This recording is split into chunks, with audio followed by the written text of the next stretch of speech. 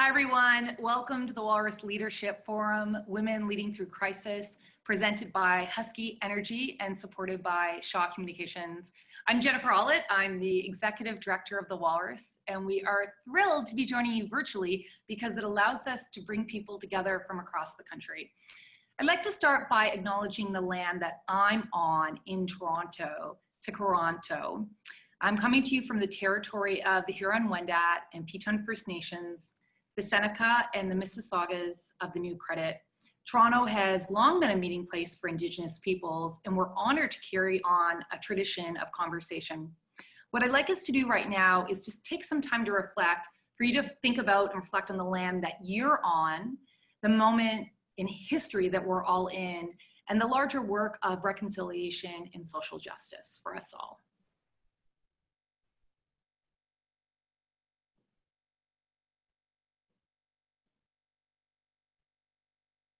Thank you for joining me for that. The Walrus started 17 years ago. It was an optimistic project to tell stories and foster conversation across Canada. And we recognize that these conversations are complex, but they're necessary. And for us at the Walrus, they take many forms. We do it through fact-paced journalism with the Walrus print edition and also online daily at thewalrus.ca. We do it through our podcast, The Conversation Piece, and in our public event series, The Walrus Talks, which is now the Walrus Talks at Home. And no matter where the Walrus is or how people connect with us, we are committed to bringing together interesting and interested people to really create a better Canada. So thank you for joining us today and being a part of this conversation. At the Walrus, our award-winning independent journalism, our fact-checking, our national ideas-focused events, it's all powered by our donors, our supporters, and partners. So thank you all for being a part of it, and again to Husky and Shaw for making this event possible. Now, to give you an idea of what to expect ahead, after this welcome, we have the keynote, and that will be followed by a Q&A and then closing remarks. So if you submitted a question when you registered, thank you for doing that, we got it. And if you'd like to submit a question during the event, you can do so over Zoom, or if you're tuning into the YouTube broadcast, you can email us your question.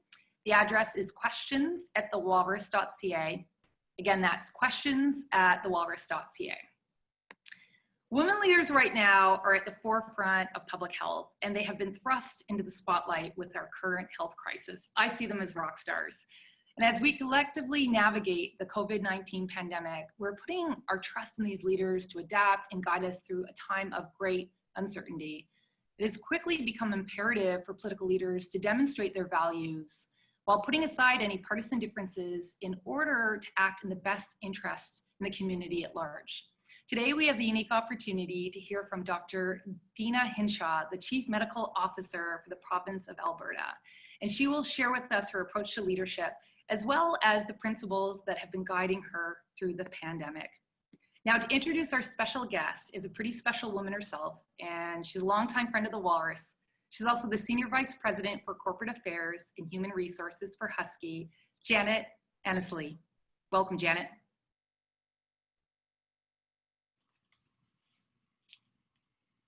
Thanks, Jennifer. COVID-19 has been an unwelcome and persistent intruder in all of our lives.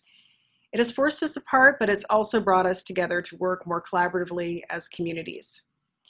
Our community leaders have tackled the often thankless job of marshaling resources, explaining evolving science, putting in place the safeguards to help us navigate the new normal, and many of those at the forefront of this leadership are women. At Husky, we are doing our part to support the success of women in leadership, having recently announced the target of having 25% women in senior leadership roles. It's not a quota system. To be clear, it's not even a big stretch given the talent in our organization and indeed all around us. And certainly the woman at the forefront of Alberta's pandemic response, Dr. Hinshaw, has made a strong impression on all of us at Husky and indeed on all Albertans.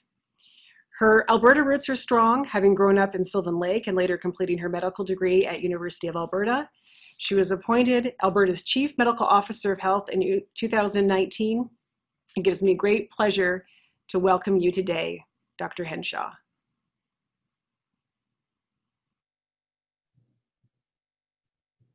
So much for the honor of this invitation. I'm very pleased to be able to be here today as a part of the speaker series. I am, as you likely know, Dr. Deena Hinshaw, Chief Medical Officer of Health in Alberta, and I was asked today to speak about my leadership experience in the pandemic, my leadership style, making decisions in the context of incomplete information and evidence, and about how public health has really come to the forefront through this pandemic experience. I want to speak about this through the lens of a phrase that you've heard many times, not just from me, but from others, about how our response has been framed, which is that we are all in this together. And I want to talk about this at the macro level, the high societal level, the meso level, how that works out in a team environment, and at a more personal level, that micro individual level. So starting with that macro level, one of the things that's really interesting about COVID-19 for me is that it has unmasked in a way that we truly are all in this together, which is to say that we have certain elements of how we live together, how our societies are organized, that often tend to be hidden, that we don't see, or that we might prefer not to see. And COVID-19 has really lifted a veil in some ways by reminding us that those who have perhaps precarious work or work that they don't have the ability to do from home are those who are more likely to be exposed. And we've seen that in some of our larger workplace outbreaks and in some of our trends of who the individuals are who are more, again, likely to be put in that path. We've also seen what I think is interesting about COVID, that when we have an infectious disease that can spread from person to person, we can see that interconnection of the phrase of 6 degrees of separation, which can often be kind of an interesting party trick or party game where you get together and talk about who you know and try to find those connections. COVID-19 shows how that's a challenge in a time of infectious diseases, where I can spread, if I get COVID, that illness to those in my circle who spread it to those in their circle, and quite quickly it can spread rapidly. So again, it really showcases how we have to work together to be successful against COVID. Another thing about this virus that is challenging is the fact that many people who get infected have a relatively mild course of disease. And while that is a good thing, the challenge comes in the fact that people may be less motivated to take measures if they believe, potentially rightly, that they will only have a mild course of illness. And so there's less of an individual preservation motivation, and there has to be more of that collective effort, because the only way we can protect those who are at highest risk is truly by making sure that all of us every day are thinking about our actions, not just for ourselves, but for those around us as well. It's a commonly held understanding in the neuroscience world that our brains are actually social organs, that we function in a network of other humans, that we are connected to the people around us in a very tangible biological way, that our brain actually changes physically based on the interactions that we have with people, how other people respond to us and how we respond to them. And it's that element that's embedded both in our neuroscience, our brain development, also in that interaction as infectious disease can spread from one to another. All of those things, again, to me, showcase that we as humans are not just individuals. We live in a network of people, and also we are inextricably connected to our environments. And again, COVID-19 shows us how we're connected to our plant environment, animal environment, and the ways that we interact with that non-human element of our environment also has impacts on our health individually and collectively.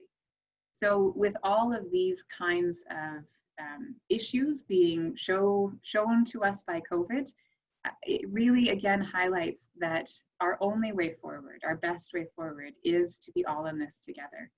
The final point I want to make at that macro level is that with any kind of crisis, there will always be a divergence of opinions, and particularly in a time when evidence is incomplete and rapidly emerging. So evidence shifts and changes based on what research has been done, what the most recent understanding is.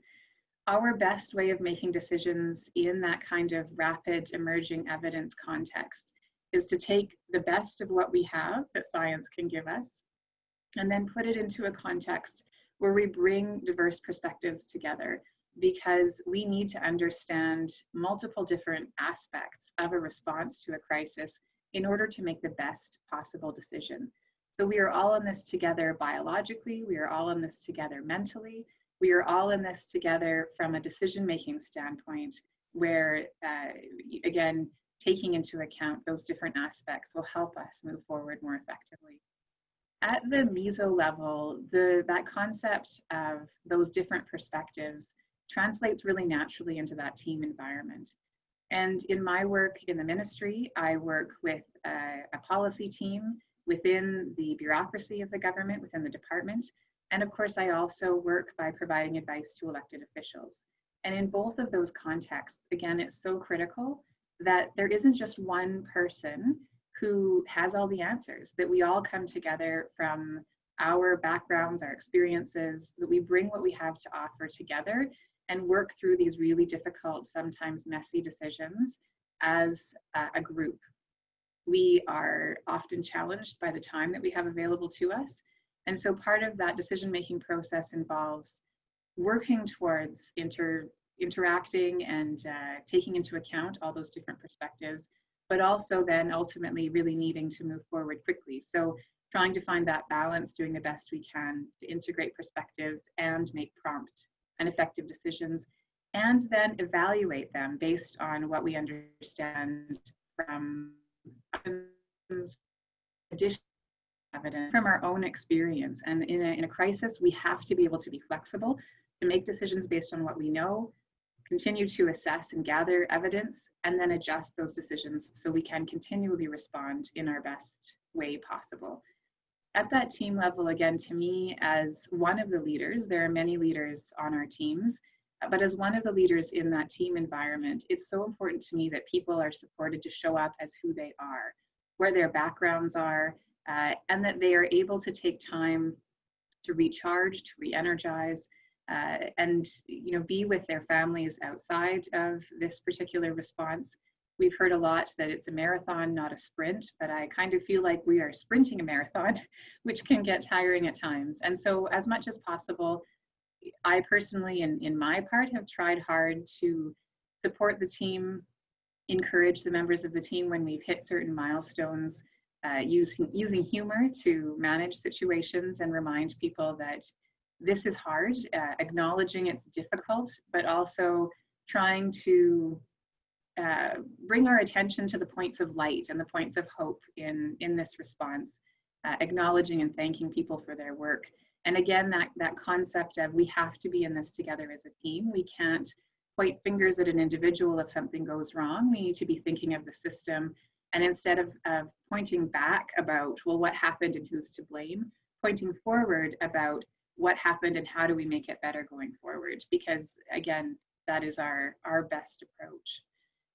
Now, moving from, again, that meso level, one of the things that has been the hardest for me, I will say, in this response is translating that effort to support and care for the team members, making sure they get a break and a rest, into my own life. And some of the challenges as a leader, wanting to be there for everyone, wanting to be there for the team, wanting to be there for the public, wanting to take on challenges, help people solve problems. And it's very hard to step away and to be okay with disconnecting and letting others carry the load for a while, because I feel very responsible.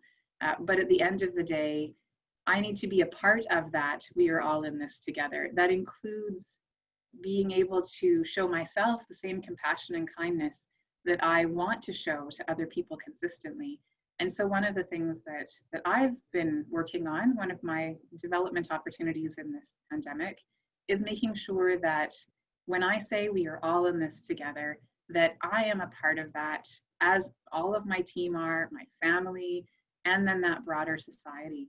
Because it's really important that in my role, I'm able to acknowledge and hear the voices that articulate some of the challenges with our response, some of the impacts that our COVID control measures have had.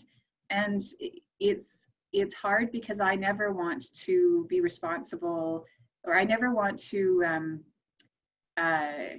cause harm to other people. So I will take responsibility if I have done that, but I never ever want to be in a position where I am causing harm. That's the last thing in the world that I want to do. And so when I hear from people of some of the challenges, and I'll use the example of our continuing care visitor restriction policy, we heard so many examples of the suffering and the anguish of residents in those facilities, of their family members, where they weren't able to be together.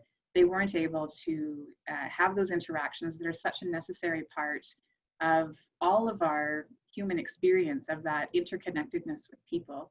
And so I needed to hear that. I needed to hear the challenges that our policy had put in place, and to be able to take that on and find that way forward, find a way to ease our restrictions while at the same time protecting those individuals in those care centers who are the most vulnerable to severe outcomes from COVID, and finding a way to, again, hold both of those tensions, protecting from COVID and making sure that there was the ability to have that close interaction with loved ones.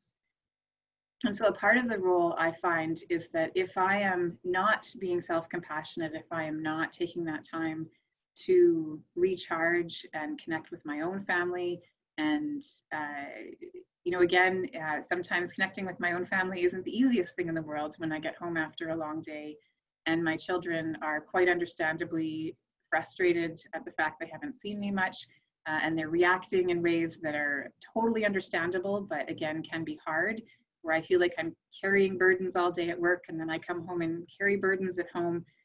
But if I'm not able to be kind and compassionate to myself, acknowledging I've made mistakes, I will make more, then it's actually harder for me to do my job. It's harder for me to show that care and compassion to others, to my family, to my team, and to, again, the broader population. And so that's something that I strive to do. I strive to let go of the guilt that comes when I feel like I can't be all things to all people. But ultimately, I know in my head that if I'm able to do this better as time goes on, that I will be better able to serve in my role and to those others in my personal life to whom I have responsibilities and whom I dearly love and want to be there for. So I hope that helps a little bit articulate my approach and some of the challenges and learnings through the pandemic.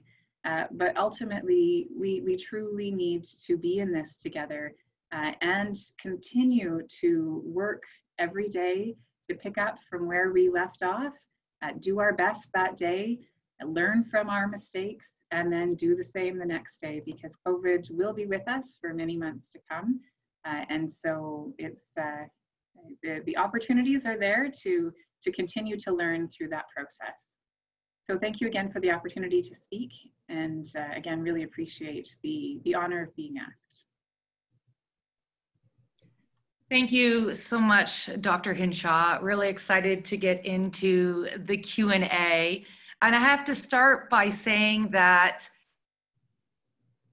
I'm always impressed how cool, calm, collected you are. And I notice people often describe you as that. A lot of us want to run around right now going, because of COVID. So how do you maintain that composure, especially during such a stressful time for all of us, but especially in your line of work? You know, I guess part of it is my inclination. You know, I have my whole life sort of been described as someone who's fairly even-keeled in terms of temperament, but for me, the other part is, and especially when there are challenges happening or there's a particular topic, you know, right now there's a lot of attention on schools and there's a lot of concern about school safety with respect to COVID.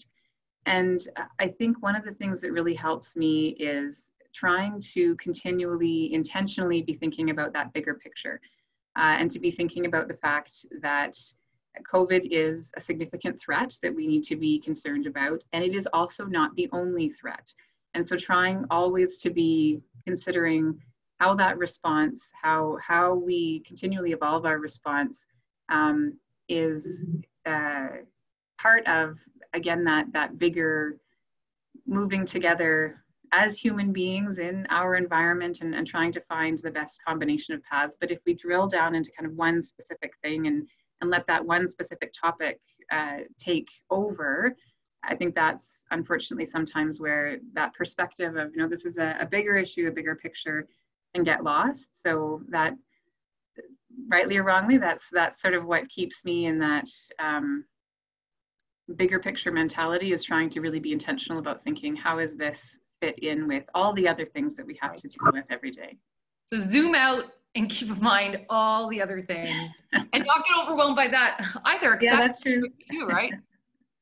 We have a question from Megan. What resources, books, humans, mental models have you drawn on in this period? So many different ones, I would say. So, first and foremost, my family and friends have been amazing. And, my sister, who texts me a couple times a week just to tell me that, she loves me, or, my mom or my husband, my kids. I think that's really, again, in terms of that bigger picture, remembering that even though the role is important and the roles of others I work with are important, that's not the only thing. There's that kind of bigger connection. In terms of books or mental models, I would say I really appreciate the work of Brené Brown and her book, Dare to Lead, in terms of a leadership frame. I found very helpful and have drawn on that. And for me personally, I find my own faith tradition to be really meaningful. And so, my own faith leaders have also helped me to stay grounded in that big picture, again, that, being part of a common humanity. And in fact, one of the things that most recently I've been really helped by is this model that was written. It's a reflection by a Sikh activist. I'm sorry, I don't have the name right now of the individual, but she wrote about how in times of transition, it's like childbirth. And so there's that period in childbirth where she calls it the most dangerous, but also the most productive, where you're close to the end, you're close to giving birth to new life. And it feels like dying because it is so hard and it is so painful. And so being able to be aware that there are days that are very hard and very painful in a transition of what came before COVID to what comes after, and being thoughtful about how staying grounded and in her words, finding that wise woman within to move through that painful process, to be able to stay present and not give up because it's hard or painful, but to be able to stick with it and give my best to the best possible future.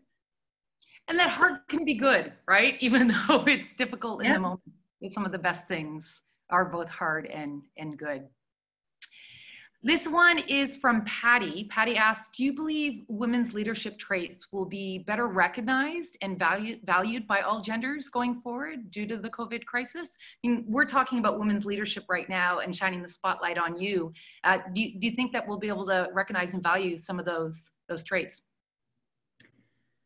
I think there was conversation about that pre-COVID, and obviously that continues as there are many powerful women leaders through this COVID response.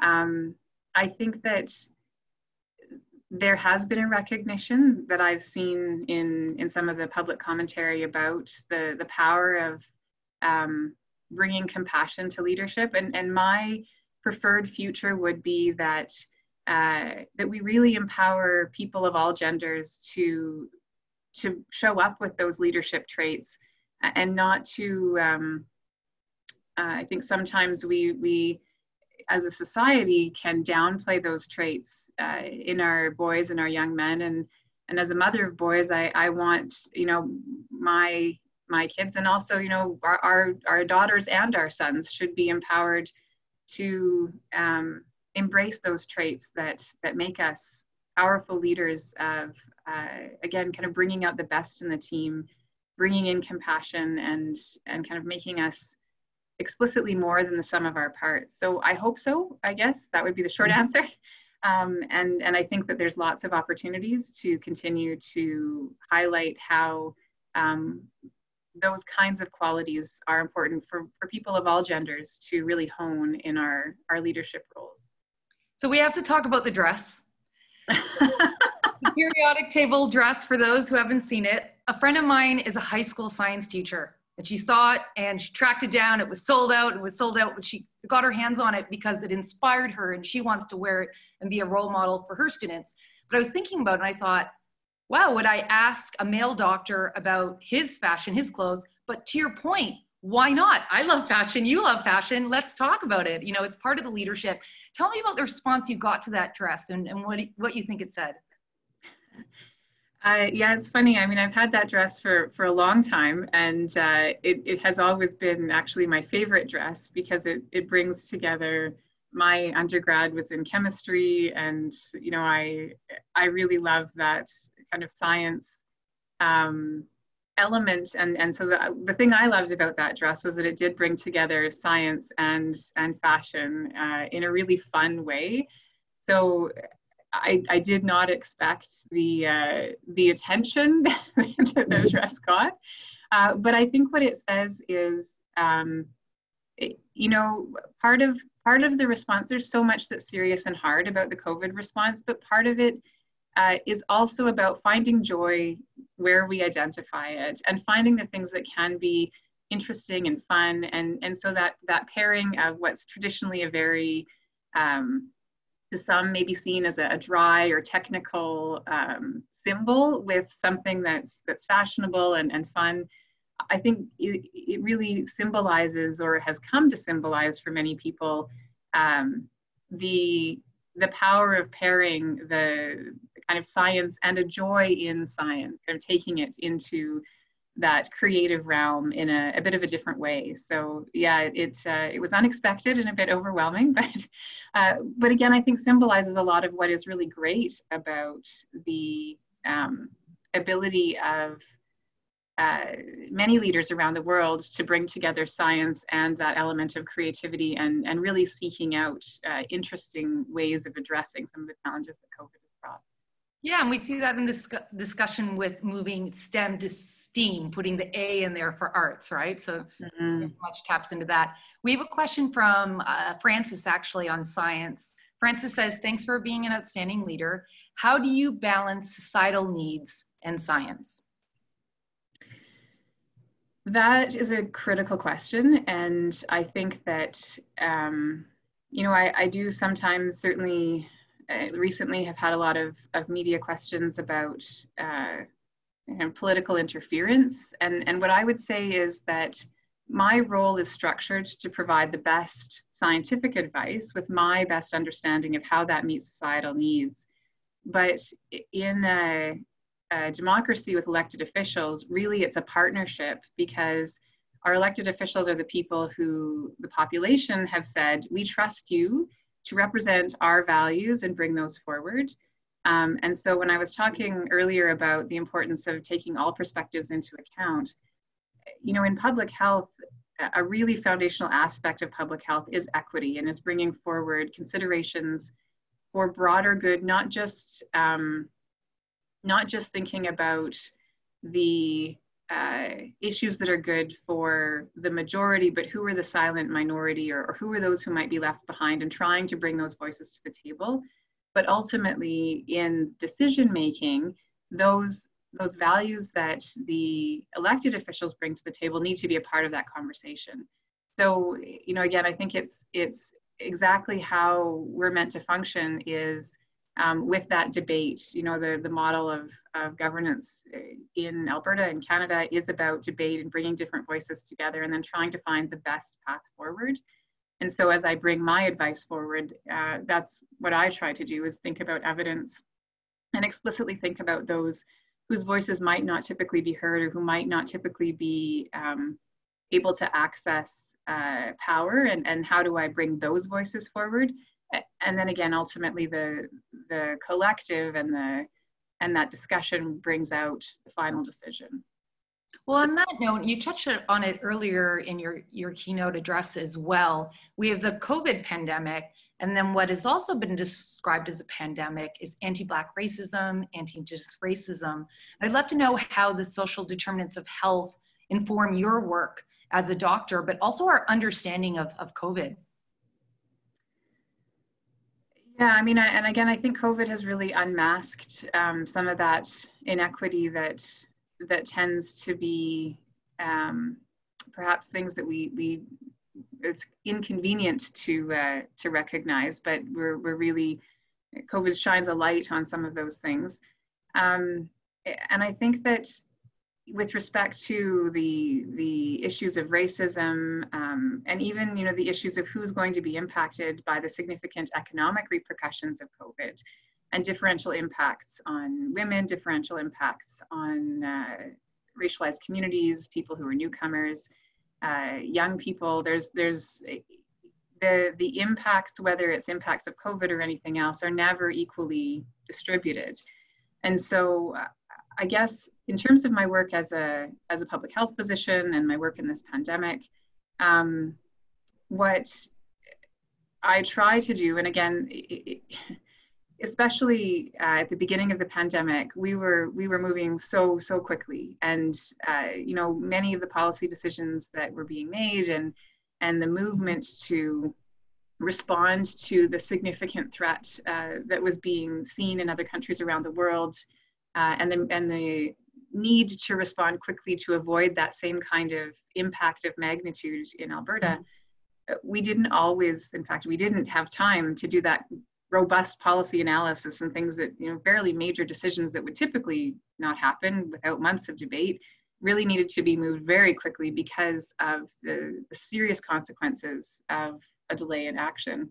I did try at that time and still try to think about those elements of who is going to be differentially impacted by this, and how can we try to minimize that impact, or you know, think about ways that we work together with other levels of government to provide supports that are needed. And even something, it's not simple, but something as simple as income support for those who are feeling symptomatic or who are close contacts of COVID cases. Not everyone has sick leave from their jobs. And again, those who are most perhaps precariously employed, who may not be able to afford to take 10 days off of work because they're sick, especially if it's a mild illness for them. How do we support those individuals for their own benefit and for the benefit of all of us? I really think, again, that trying to articulate the benefits of some of the policies that we put in place, it's not just about the individual who benefits from that particular policy, but how it really supports this overall response that prevents a broader societal impact. Well, a question that relates, this is from Joanne. What can the corporate world do to ensure women don't continue to be disproportionately impacted by the pandemic? Is there something for folks, you know, who are working in business that they can do? I think there's two things. One is maybe more immediate, and the other is broader. And I'll start with the broader one first, which is to say that the kinds of things that many people have been talking about for a long time, about looking at you know, how we structure our society, education, employment, that for various reasons women typically have, not always obviously, but they're overrepresented perhaps in maybe less secure jobs, and that's partly because, again, many times women will leave a job for a while when they have a child. If they don't have a child, still there's assumptions about women in leadership positions and what they can or can't achieve. And I think that those broader societal pieces are things we just need to keep chipping away at.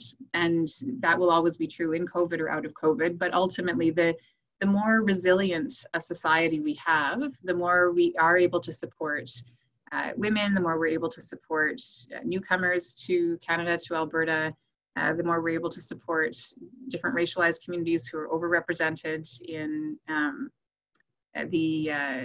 those who are perhaps in a lower income side of things. The more we can do that systematically, not just in COVID, but all the time, the better able we're going to be prepared to respond to any crisis. I think with respect to COVID specifically, you know, again, there's these issues of who cares for children, who cares for aging parents, perhaps, and some of the extra burdens that COVID has put upon those who are in those caregiving roles. And so I think in terms of the corporate world, and again, I would say that this may help women, but men as well, is to be thinking about what are the policies that can be put in place to support people who do have that kind of extra responsibility or burden that COVID may exacerbate. And there may be, for example, a child or a household member who has a chronic condition that may mean that some families aren't sending their children to school in person. So is it possible for individuals to work from home or find other ways to support people who do have an extra burden because of COVID to do things in a little bit of a different way? And so I think the more flexible that companies can be to be working with employees to find solutions that can work for everyone, I think the better off we'll all be.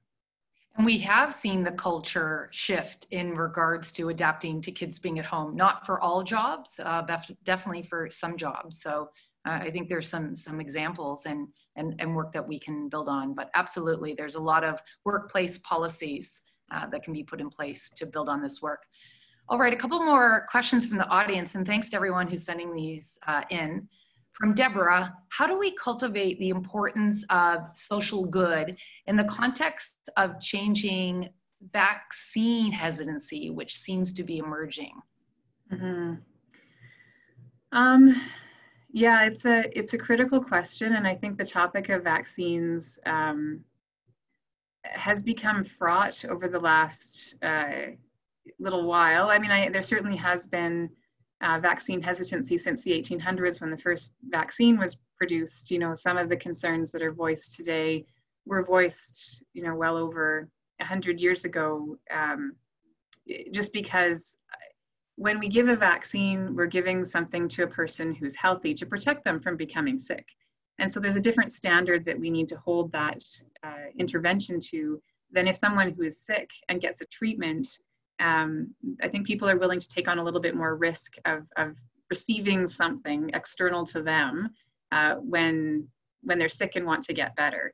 And so I think with vaccines, unfortunately, I think there's a great many layers of the reasons why people are reluctant to take on vaccines. And I think with COVID in particular, and some of the narratives and some of the choices that are being made about vaccines around the world and moving them very, very quickly, you know, I think that we need to be sure that a vaccine is safe before we offer it to the population, because ultimately at the bottom of the vaccine decision that any individual makes is trust. You know, trust that this is going to, this intervention will protect the person who's receiving it and will protect those around them. And I think back to that point about the social good, ultimately, a choice to vaccinate is not just for that individual. And it goes back to what I was saying about COVID being a relatively mild disease.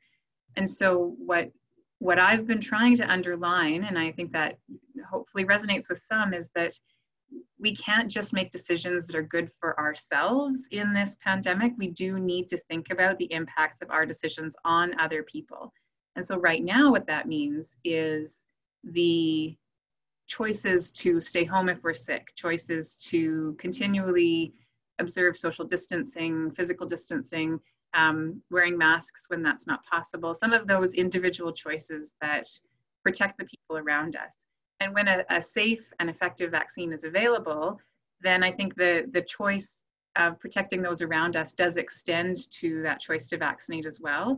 But I think there's a huge responsibility on decision makers to make sure that every single step that needs to be followed is followed before that vaccine is made available, because and this is true for all of our vaccines, we need rigorous safety processes, and we have those in place, and we need to make sure we follow those for COVID vaccines, which again is being done, because it's so critical that the people who are choosing whether or not to take vaccine know that every step is being taken to make sure that those are safe, and that when they choose to do something for the social good, that they're not putting themselves in harm's way to do that. Yeah, this is very much a larger story of us, isn't it? In the questions, like you were saying before, we are all in this together. A follow-up question here from Ninaba. What is it about Brene Brown's book, Dare to Lead, that speaks to you? So I've read most of her work, and I think that there's that common theme that runs through all of her work of the importance of honesty, the importance of vulnerability, and the importance, how vulnerability and courage are intertwined. You know, I love the stories she shares about speaking with Army colonels or, you know, commanders who've been in firefights, and asking them about courage and vulnerability and how they're inextricably connected, and where we might think a very typically or stereotypically kind of macho environment in an army where you don't show weakness, you don't show fear, and yet when those individuals are reflecting on it, actually it's courage requires that vulnerability and being honest with oneself. And I think what really resonates with me about her book on leadership is the importance of, as a leader, also being vulnerable and also being open to honest feedback from the people on the team, coming alongside people. So she has a section in that book on giving feedback, and talks about very, very basic things like come alongside a person, sit next to them, not across the desk. Think about what the common goal is, and see it as moving to a common end rather than as a confrontation. And you know, some of that's really hard, because there's always power dynamics in leadership, and sometimes those power dynamics can feel like a protective layer for the leader to kind of have that hierarchy. And I think what I really appreciate about her book is it challenges that and says, you know, in order to really come together as a really effective team, if you are able to have people show up with their whole selves, then you're going to achieve the best of what you can as a team. People aren't going to be keeping part of themselves back or not mentioning something because they're afraid that they're going to be called out.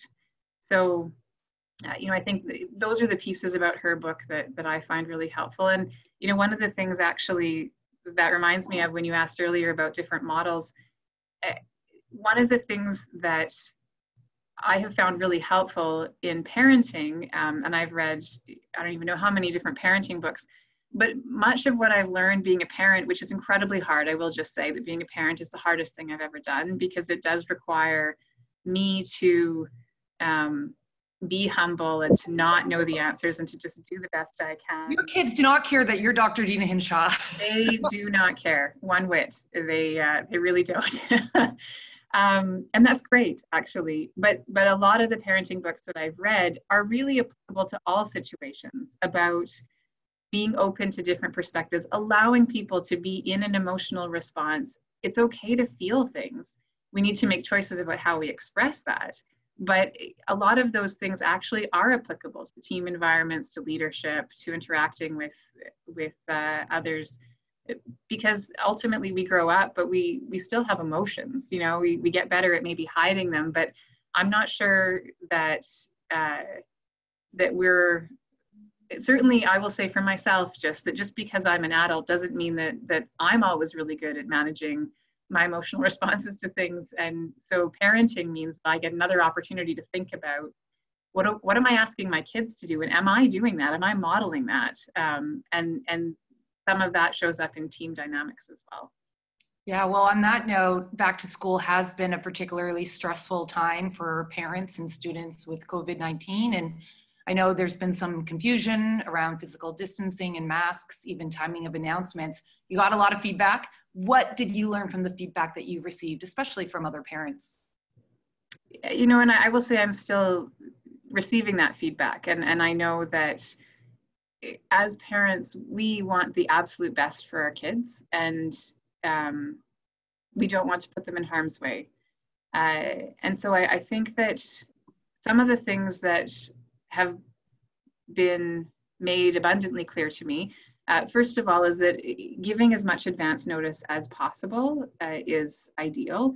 And so as you referenced, we did release an order on a weekend before school started, which restated what had already been in our guidelines, but was a different legal tool to be able to put in the hands of school authorities. And, you know, of course, if you'd asked me the week before, what's the best timing, I would have said as soon as possible. So it, you know, it wasn't necessarily a choice to do it that way, but I do think that it really highlighted that we and I had not been effective at communicating what that framework was, because it seemed to land as a surprise to many people. So what it really showcased to me was the importance of over communicating in as many different channels as possible, especially because I heard from parents, some parents saying, well, if I'd known that that was the framework, I wouldn't have sent my child back to school. I would have chosen the online option, and it's too late. And so, you know, I think again, it's something always really important for me to remember, that just because we've put something online or I've said it once in a media availability doesn't mean that's adequately been communicated. And so we really, really need to be over communicating, you know, in multiple forums, through multiple channels, using multiple partners to make sure that our frame and our messaging is really, really clear, so that people understand when they're making decisions what that frame is. So I think that's one thing. The other thing that I'm still really working on is to try to understand, you know, and again, as a parent myself, trying to understand how do we as parents integrate the risks of COVID into the larger risks that our children face every day. And you know, when I was a mother of very young kids trying to manage things and learning about parenting at the same time, my two are climbers. You know, they go vertical at the drop of a hat, and coming from a background of public health and injury prevention, it was terrifying to see them scale these heights. And I really had to figure out, how do I manage this risk? And how do I figure out how to let them learn and explore and test their limits and develop their skills when they have these, I don't even know, proclivities for climbing, without putting them in harm's way. And so, you know, at first I just thought, well, I'll just tell them to stay down, you know, don't go, don't climb. But it became quickly apparent, unless I was going to strap them to my leg and not let them loose, I could not stop them from climbing.